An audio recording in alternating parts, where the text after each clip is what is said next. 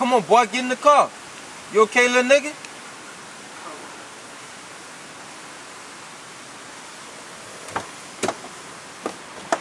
Man, I want revenge, man. I'm gonna find out who did this to my mama. And when I do, I'm gonna make sure they check out too. Calm down, calm down. We gonna make it happen. I got my crew putting out the word right now. It's all a matter of time so someone start running their mouth. And when they do, I'm gonna be there to shut it permanently. I know how you feel. But in the meantime, come me to this drop. You down? Man, you know I'm down, man.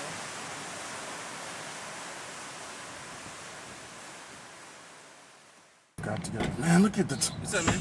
Dude, what's up? What you doing? What you doing?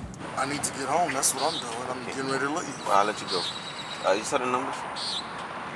Yeah, I saw the numbers. It was on my desk this morning. I checked them. You saw the numbers lately? Yeah, I just told you they was on my desk this morning. Are you listening to what I'm saying? You couldn't have seen the numbers because you will be in the rage right now. What happened? You talking about 12 million lost right now.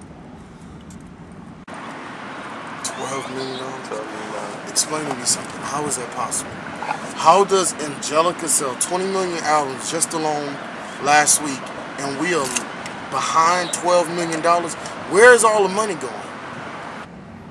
Stuff, I guess. I don't know what to tell you. I'm not the secretary. You hired her. I can't find. I'm trying to keep track of. I don't know what's going on. Okay, so you mean to tell me that I have the wrong stats on my desk? That's not the way business should be ran. Yeah, I know. You should be able to make sure that things are ran in order. That's what you are. You're the chief operating officer. I know. So what's the problem? I take care of it. I take care of it. I just Okay, wanted to tell you what was going on. It doesn't matter. First things first, we have to figure out how we're going to make this money back. $12 million ain't no chump change. I don't care how big we are. That's still money that goes out of employees' pockets. Right. Okay? So here's the deal. We got to figure out, we're going to send Angelica on tour. Okay? And we need to send somebody else with her. Angelica has a big fan base. We'll send her on a worldwide tour. Okay. What's that chick's name that you was talking about? Okay, Daylin. We'll send her on another tour, but it'll be the United States tour. Okay? So we'll send her on the United States tour, and we'll send Angelica on the worldwide tour. All right. How does that sound? Well, it's North America, but I mean, I'm saying United States. I mean, it doesn't really matter. Nobody knows the difference, especially teenagers. Right. All right. So we'll send them on the North America tour. Okay. We'll charge the same prices for the tickets. Well, I guess a little bit cheaper for the teenagers. Same price. Okay. Merchandising. We'll do $2 million in promotion to sell the tour. Okay, with that much revenue coming in, there's no way possible that we should not be able to hit $150 million off both of those tours. Okay? Because, I mean, dude, I just got so much in my mind. My wife, I got to get to her. I got to take her to the doctor. I know, I'm trying to let you go. I'm sorry. I already know. How's she doing? She all right? She's cool. She's cool. I'm going to tell her. I'll take care of it. All right, thank you. Take care of it. You're not working on the demo. You want to check it out? You gotta go. This is not the time to check out no demo. What are you doing? I'm just trying to find out. Alright, I'll take care of it. All right.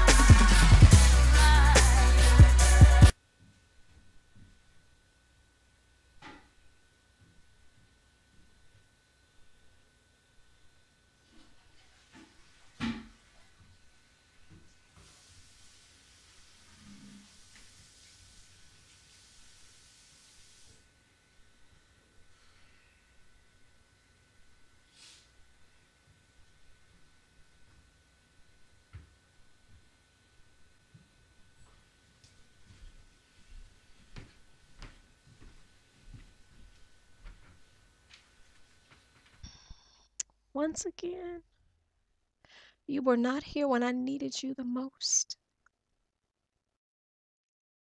I don't even know how to express myself, how I'm feeling right now. I feel so lost, so alone.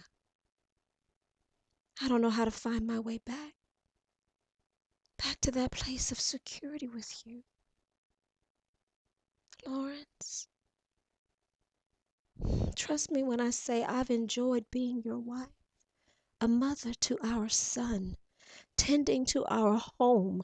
But somehow, these past few months, we've just seen some of the most trying times in this marriage. I don't know where I went wrong. I mean, we were so happy when we found each other. Do you remember? It was like it was like experiencing a part of heaven. But after losing our baby girl, we allowed our grief to separate our family and drift us further apart. If I could turn back the hands of time, I would, but I can't. I just hope that it's not too late for us to find our way back.